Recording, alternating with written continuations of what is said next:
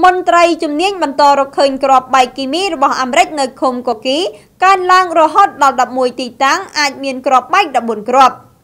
លោកឧត្តមសេនីយ៍ឯកកេដាអគ្គលេខាធិការរងអាជ្ញាធរគីមីក្រសួងការពារជាតិបានថ្លែងប្រាប់បណ្ដាញសារព័ត៌មាន Fresh News នៅរសៀលថ្ងៃទី11ខែតុលាឆ្នាំ2017នេះថាមន្ត្រីជំនាញរបស់ស៊ីម៉ាក់និងអាជ្ញាធរគីមីបានបន្តរកឃើញទីតាំងក្របបែកគីមីដែលបន្សល់ទុកដោយសហរដ្ឋអាមេរិកកើនឡើងដល់11ទីតាំងថ្មីថែមទៀតនៅឃុំកូគីស្រុករមៀហែកខេត្តស្វាយរៀងលោកឧត្តមសេនីយ៍បានបន្តថាក្រោយបញ្ចប់ប្រតិបត្តិការដោះក្របបែកគីមីនៅវត្តកូគីនិងសាលាបឋមសិក្សាកូគីរួមគ្នានោះមន្ត្រីជំនាញរបស់ស៊ីម៉ាក់និងអាជ្ញាធរគីមីបានបន្តប្រតិបត្តិការដោះក្របបែកនៅទីតាំងដទៃផ្សេងទៀតដោយពេលនេះមន្ត្រីស៊ីម៉ាក់ចាប់ផ្ដើមសម្អាតទីតាំងនិងបោះបង្គោលបញ្ជាក់ថាកន្លែងនៅមានក្របបែកឲ្យប្រជាពលរដ្ឋកុំប៉ះពាល់និងទៅចិត្តលោកឧត្តមសេនីយ៍ឯកបានបញ្ជាក់ថាគិតត្រឹមរសៀលថ្ងៃទី11ខែតុលានេះមន្ត្រីជំនាញបានរកឃើញក្របបែកទីតាំងថ្មីក្រៅពីទីតាំងប្រតិបត្តិការរហូតដល់11ទីតាំងដែលអាចមានក្របបែកចំនួន14គ្រាប់សម្ដេចតេជោហ៊ុនសែននាយករដ្ឋមន្ត្រីនៃកម្ពុជានៅថ្ងៃទី11ខែតុលានេះបានថ្លែងដោយបញ្ជាឲ្យលោកមុំមុនហេងរដ្ឋមន្ត្រីក្រសួងសុខាភិបាលចុះទៅពិនិត្យនិងស្រាវជ្រាវពីបញ្ហាប៉ះពាល់ដល់សុខភាពរបស់ប្រជាពលរដ្ឋនៅឃុំកូគីស្រុករមៀហែកខេត្តស្វាយរៀង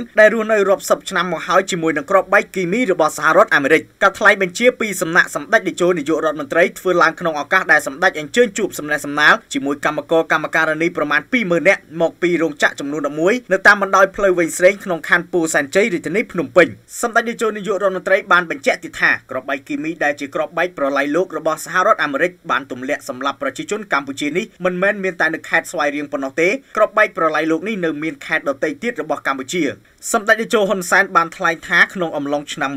1970អាមេរិកបានប្រើក្របបែកគីមីនេះដើម្បីធ្វើឲ្យស្លឹកឈើជ្រុះងាយស្រួលមើលឃើញពួកយេកុងនិងកងទ័ពតស៊ូពេលនោះពួកគេអាចធ្វើទៅរួចដោយគ្មានគិតអំពីសិទ្ធិមនុស្សឡើយឧបត្ថម្ភធំដោយ website កំសាន្តអនឡាញលំដាប់ពិភពលោកដែលផ្ដល់ជូនហាងឆេងល្អបំផុតមាននៅ 188az.com Safe Home Technology ការពារសុវត្ថិភាពលោកអ្នកជាមួយកាមេរ៉ាសុវត្ថិភាពតាមរថយន្តគេហដ្ឋាននិងការិយាល័យ